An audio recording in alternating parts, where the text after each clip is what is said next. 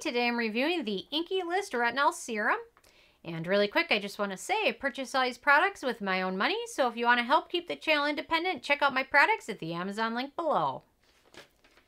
So, the Inkey List is a newer product line that I've found, actually thanks to a YouTuber, Carrie. She mentioned it to me a while ago, and I saw their lineup and checked out their prices and picked up most of their entire line. So, anyway, the first product from their line I'm going to review is their Retinol Serum, which is more of a retinol cream. So anyway, I'm going to let you guys know my thoughts on it based on my Sarah score scale. So my first criteria is packaging, and they've done a nice job packaging this simply in a squeeze tube bottle, which I love. Very simple packaging. Everything's black and white, pretty simple, similar bottles, no gimmicks or any fancy packaging, things like that. So it does a nice job protecting the retinol from exposure to light and air. My second criteria is alcohol, and this does not contain any denatured alcohols.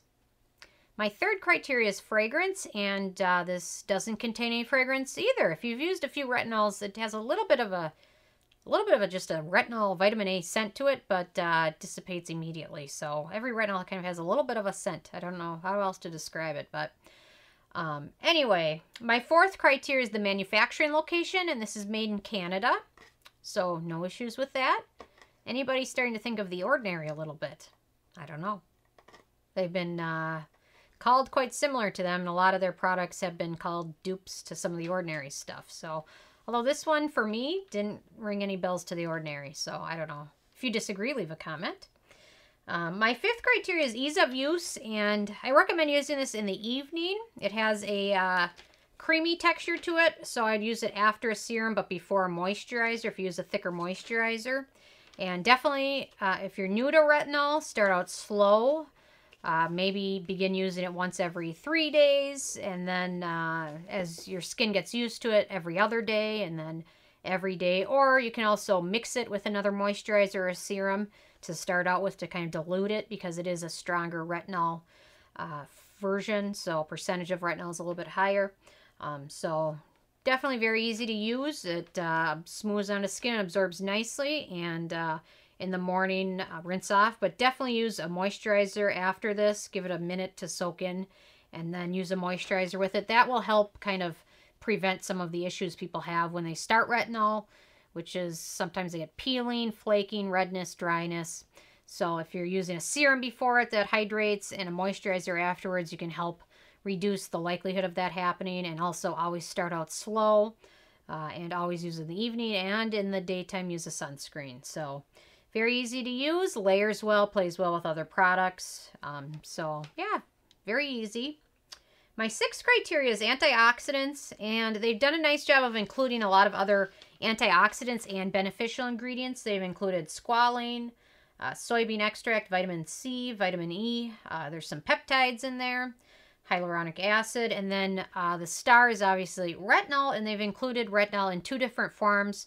Retinol in 1%, and then a 0.5% of the hydroquinone retinate, which is a popular retinol lately these days. The Ordinary uses in some of their retinol products.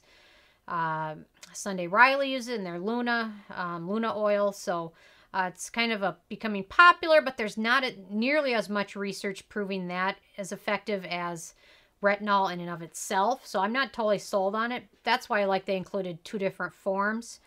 So you can be certain that if that hydroquinone retinate isn't to be shown as effective, they've got the 1% retinol in there anyway. So you're still getting a proven benefit of retinol vitamin A, and it's got a bad rap over the years, but I think people are starting to come around with it now after they use it themselves. So, and throwing some good antioxidants in there to back it up always helps, and using a moisturizer helps prevent some of those side effects of retinol use. So they did a very good job. I love the fact that they included two different forms.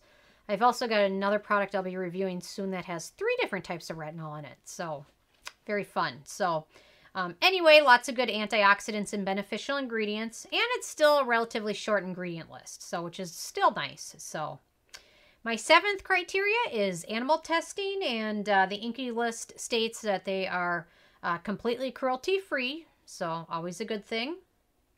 My 8th criteria is performance, and this performed great. Helps with fine lines and wrinkles, helps brighten the skin, and if you're prone to acne or breakouts, this can kind of help slow that pattern down as well. I would actually say, to me, this is probably the closest second favorite to the Paula's Choice Retinol Serum. It's pretty similar to it, actually, in a lot of beneficial ingredients, although the Paula's Choice goes a step further in terms of adding beneficial ingredients and antioxidants. This one has a little bit shorter list, but also, as you'll see, a shorter price tag. So this is a pretty good retinol if you're looking to start one, but always start slow, because I read reviews, and actually the reviews of this one are stellar, but overall reviews of retinols are, I just had itchiness and flakiness and red skin with it. And it's like you probably start out too fast. Just start out slow, and if you don't use a good serum or moisturizer with it, you're probably going to have a higher likelihood of having issues. And if you're going to start using this on your 3rd night, your skin still doesn't feel like it's ready for it, don't. Just start as slow as you can. Maybe even like start out once every 4 days, or, you know, or start once every 4 days and mixing it with something. So, because retinol can be really effective if you use it correctly. So, and I think you'll be very happy if you're using it correctly after a while of using it, and you notice the good results that are happening from it. So, anyway, on to my 9th criteria, which is the price. And this is the full size, which is 1 ounce. And it sells for $13. So it's a pretty good deal. One of the most effective yet most affordable forms of retinol I've seen. So ridiculously affordable. And vitamin A is not cheap to add into products. So it's impressive that they were able to do this and still make a little bit of money, I assume, for $13. So it must come from the affordable packaging and not spending a ton of money on marketing and packaging people. So...